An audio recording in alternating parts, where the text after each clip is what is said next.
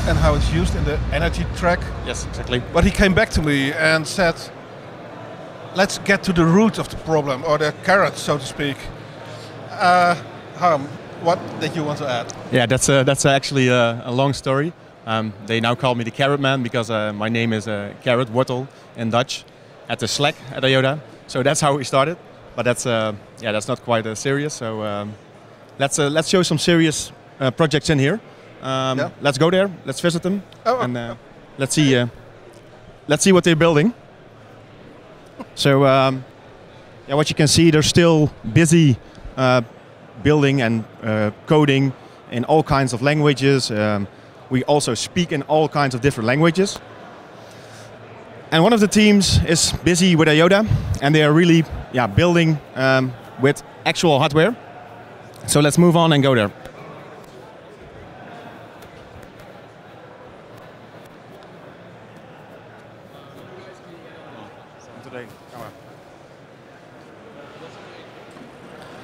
So here we are.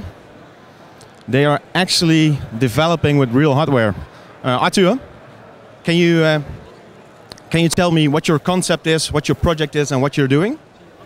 Yeah, our motto is less is more, and what we want to stimulate is less energy consumption, and we want to make it as easy as possible for the consumer to provide his P1 data, so providers can make new services based on that to stimulate less energy consumption.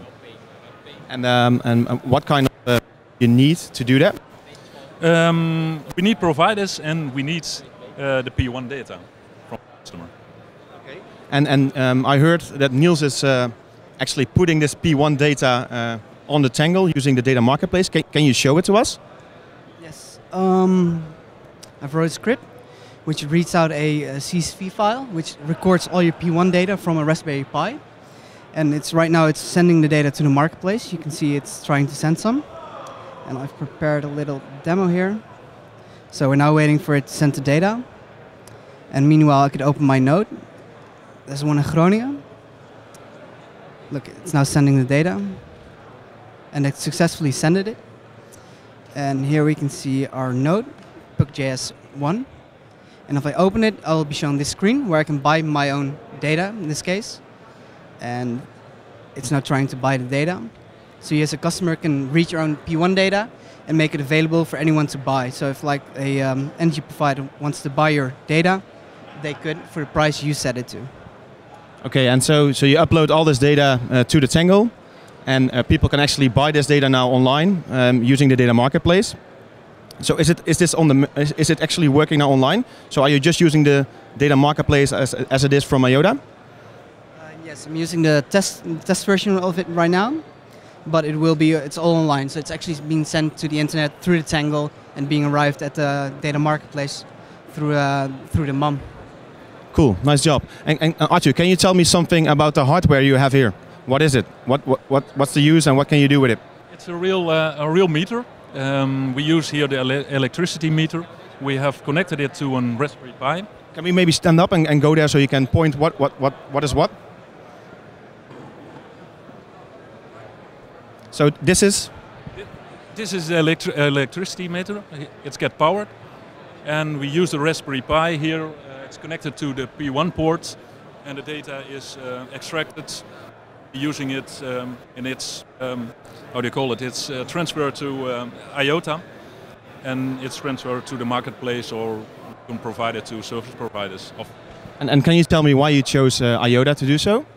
It fits in our motto less is more, because it's no fees, no mining, and much less energy is needed for compared to Bitcoin, for instance, the mining. So it perfectly fits in our picture.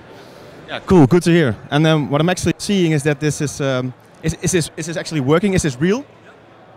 There at the meter, and I put on the cooker. So then you can see how much energy a cooker uses. Yeah, you can see it's actually running now. So it's consuming energy. So this is actually all working, and you're reading out the P1 data, storing it on the data marketplace. You can the cameraman can zoom in, and you can actually see these values on the data marketplace. and they're all stored. So really cool to see. Really, thank you for showing this demo to us. This is live going on at the Blockchaingers Hackathon, the biggest hackathon in the world. Guys, let's keep building and see you tomorrow. Thank you.